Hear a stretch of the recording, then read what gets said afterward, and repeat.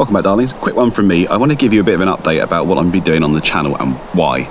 The main thing is I'm going to be reducing the frequency of the videos down to once every 2 weeks rather than once every week. Some of you may now want to watch any more of this. That's absolutely fine. If you want to hang around for a couple of minutes, I'll give you a quick explanation. The reason mainly is it takes a long time to film and I'm really busy with customers that I haven't been able to do the filming because it adds at least an hour to each job that I'm doing.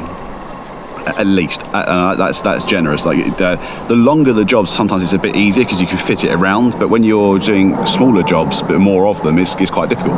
Anyway, so I'm reducing the volume because I've done all the low-hanging kind of videos that only need one bit of evidence, and that I've got left that I really want to do are the bigger videos that need more evidence to give you more conclusive results.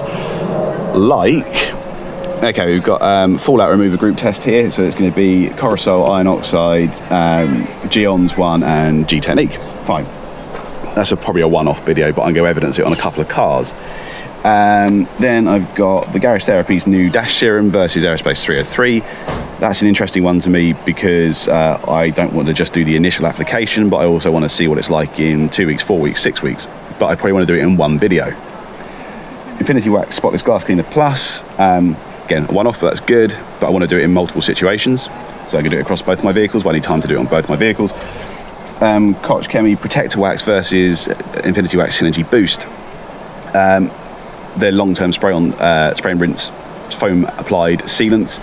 So I want to do that, but kind of see where they are after 6 weeks' time, for example, and have the evidence in one video.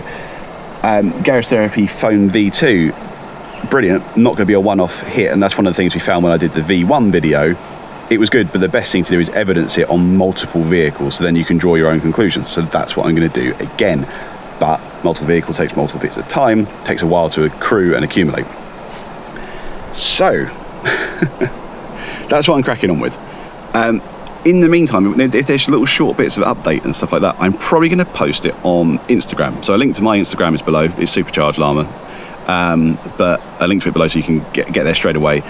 I'm probably using it in stories because I can cross-post that to Facebook, so you can follow me on Facebook if you don't like using Instagram, and vice versa.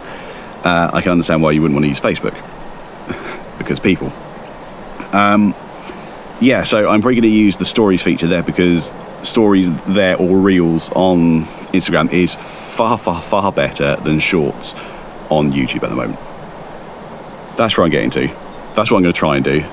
I may go back to one a week at some point, I don't know, but for now, for sure, it's going to be once every 2 weeks. So I hope that's interesting, I hope that's useful, I hope you're cool with that. Anyway, I will see you in the next video, which will be next week. So the next detailing video will be next week, and then it'll be every 2 weeks after that, hopefully. Fingers crossed. Thanks very much, see you in the next one.